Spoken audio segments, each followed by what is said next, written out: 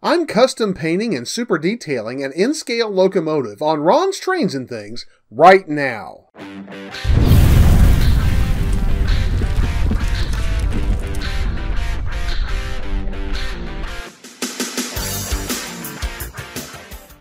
Hi, I'm Ron of Ron's Trains and Things, and if you'd like to see more model railroad tips, tools, and techniques, then be sure and subscribe down below and click that little bell icon so you can catch future videos. Those of you who have watched my videos over time know that I've talked quite a bit about the fact that often structures and details that we need for our model railroad layouts are not available. This brings us to the need to either kit bash or scratch build many of the things that we need for our layouts. This is especially true if you're trying to be true to a prototype, and it also is especially true if you model in N-scale or other less common scales that don't have as much commercially available. Well, as much as this is true about structures and detail parts, it's also true about locomotives and rolling stock. Sometimes we need a particular locomotive or a locomotive for a particular railroad that just is not commercially available. This leaves us with the option of either settling for something less than what we want, or somehow customizing a locomotive or some rolling stock to make what we really need. Well, that's exactly what I'm going to do today. I'm going to show you how I custom painted and detailed a locomotive in order to represent a locomotive for a particular short line that didn't have any locomotives commercially available in N-scale. This was the first time I had done this kind of customization to this level on a locomotive, and I'm really pleased with how it came out. I hope that as you watch, you'll use my experience as an encouragement to yourself, maybe to try your hand at customizing some rolling stock or even a locomotive. So let me show you how I custom painted and detailed the Fort Worth & Western number 2003. One design element on my layout is an interchange between BNSF and the Fort Worth & Western Railroad at Hodge Junction in North Fort Worth, Texas. I thought it would add a lot of visual and operational interest to model one of Fort Worth & Western's locomotives to work the area. Since no commercial model of a Fort Worth & Western locomotive has ever been produced in N-scale, I knew this would be a fully custom job. Having lived in the area for 6 years, I'm fairly familiar with the Fort Worth & Western's locomotive fleet. It is made up primarily of second-hand 4-axle locomotives. The choice as to which locomotive to model began with decals. No decals for the Fort Worth & Western were commercially available in N-scale either, but I have a friend, Doug, who was interested in doing a similar project and was able to commission some very nice decals from Highball Graphics, which he split with me. Highball had produced Fort Worth & Western decals in HO, but not in N-scale, although I believe these decals may be available from their website now. The decals I received were for 4 locomotives in the 2000 through 2005 series, which were old GP35s that Fort Worth & Western rebuilt and upgraded their electronics and designated them GP38-3s. Doing some research on the internet, I was able to find significant information about locomotive number 2003, so I chose that model as the locomotive to model. This locomotive was built by EMD in June of 1965 for the Southern Pacific. It was originally number 7753, but the next year was renumbered to number 6650. It was a Phase 1B locomotive with a turbocharger and dynamic brakes. In a subsequent rebuild, the turbocharger was removed and a paper air filter housing installed along the front of the dynamic brake blister, one of the key identifying features of this particular locomotive. I began the project with an Atlas undecorated version of the GP35. At the time I purchased this locomotive, a Phase 1B with dynamic brakes was not available in an undecorated version, although I have found decorated ones after the fact. The key identifier between the Phase 1A and 1B is that the 1B has 7 panel latches along its long hood, while the 1A has only 3 latches. This left me with a choice between having too few panel latches but having dynamic brakes, or having the right number of panel latches with no dynamic brakes. As the dynamic brake blister is such an obvious feature, and the way it is modified is key to this particular locomotive's look, I chose to go with the Phase 1A locomotive with the dynamic brakes. Since I was customizing this locomotive, I decided that I would super detail it to a level which I do not do with most of my locomotives. After gathering all of my detail parts, I began by disassembling the locomotive completely.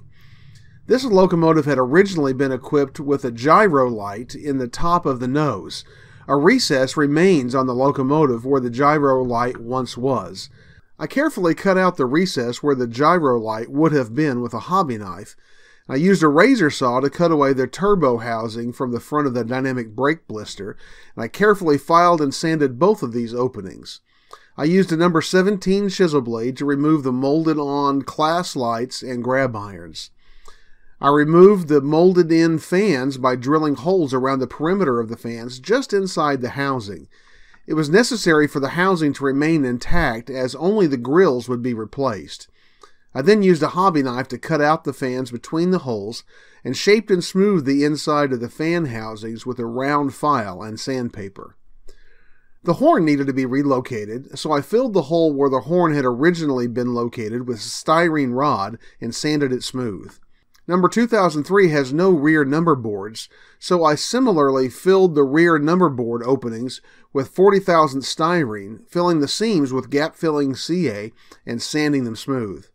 I used scraps of styrene to fill in the recess in the nose from the gyro light, filling the seams with putty. I built the paper air filter housing from 20,000 styrene and installed it using solvent cement. I installed a BLMA snowplow on the front pilot. This is a white metal part, so I attached it with CA. I also installed front and rear cut levers and MU hoses from Trainworks and train line hoses from BLMA, all of which were attached with CA.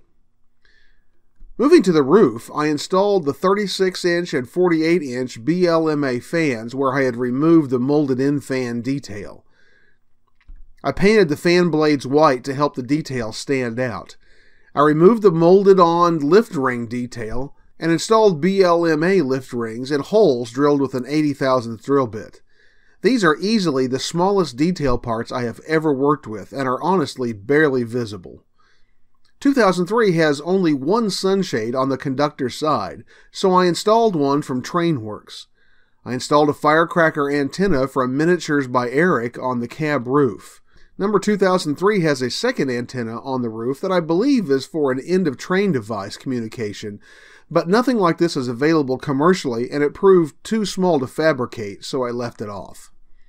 I installed BLMA wire grab irons to the front and rear, as well as the curved grab on the rear rooftop that wraps around the back of the radiator fan. I used the BLMA drilling template, which is an invaluable tool for getting the grab irons on the rear positioned correctly. I carved off the molded-on MU stand on the front conductor side and installed the two separate MU stands from Miniatures by Eric. Also from the same supplier, I installed a sand hatch cover on the conductor side of the top of the short hood, as is in prototype photos. These locomotives have a rather unique and distinctive spark deflectors. I couldn't find anything like it, nor was I successful in my attempts to fabricate one from scratch. So I contacted a designer on shapeways.com who was producing spark arresters with a similar shape. After exchanging a few emails and photos, he was able to design exactly what I needed. As these are printed in FUD plastic, I had to prime them with a primer for polycarbonate plastic. Then I installed them. I reinstalled the horn on the conductor side at the rear of the dynamic brake blister per prototype photos. I primed the entire model with Tamiya surface primer for plastic and metal in a gray color. For painting the model, I found that True Color produced solvent-based paints in Fort Worth and Western Blue and Fort Worth and Western Yellow. Personally, I prefer to work with acrylics, but I couldn't pass up these perfect matches for my model. I painted the entire model with the True Color Blue, and after it had had plenty of time to cure, I masked off for the yellow portions of the locomotive. I sealed the masking tape with another light coat of blue, and when this was dry, I painted the yellow, and then removed the masking tape as quickly as possible so as not to allow it to stick too hard and peel off the blue paint. I was extremely happy with the paint job at this point. I hand-painted the grab irons, cut levers, safety handrails, and other details using the Fort Worth and Western Yellow. I gloss-coated the shell in preparation for decaling. I applied the decals to the body sides using Microscale's Microset and Microsaw. The decal set included safety stripes for the side sills. The chevrons on the nose of the locomotive were a special challenge as they had to be threaded under the wire grab irons. With the paint and decals done, I could install the final details. I installed a Trainworks mirror on the engineer's side only per my reference photos. As I began to reassemble the shell, I installed windshield wipers also from Trainworks. I painted the MU and train line hoses an oily black and the spark deflectors a flat black. I replaced the light board in the locomotive with a sound decoder. I wanted to try an MRC sound decoder. I had seen a number of reviews that complained that MRC's decoders did not put out enough volume, but the ease of installation of decoders with speakers built right into the board convinced me to try one for myself. Installation was a breeze, but I quickly found that the reviews were right. Even with the fans bored out and open fans installed, the MRC decoder volume is very low. Even at full volume, it produced less sound than I would prefer. With the locomotive reassembled, I took it out for a test run. Let's have a look and a listen to see how she runs.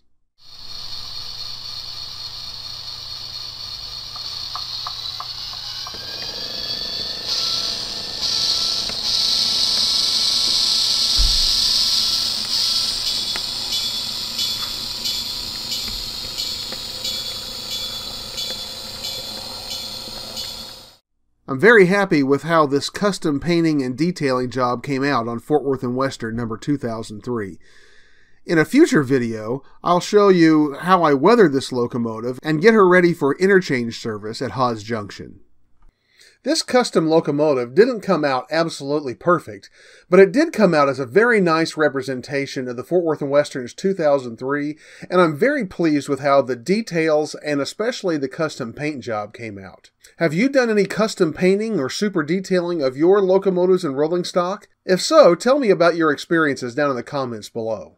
As I said a moment ago, I'll be bringing you another video soon about how I weather this locomotive and get it ready for service on my layout. Well, if you enjoyed this video, here's a link to some more videos I know you'll enjoy as well. I hope you'll give it a thumbs up down below, and feel free to share it online wherever model railroaders hang out. I hope you'll check out the description down below this video, where you'll find links to my Amazon page, my Amazon Pick of the Week, my Patreon page, and ways that you can connect with me on social media. Join me again next Tuesday when I'll be bringing you another great model railroad segment, and I look forward to seeing you then.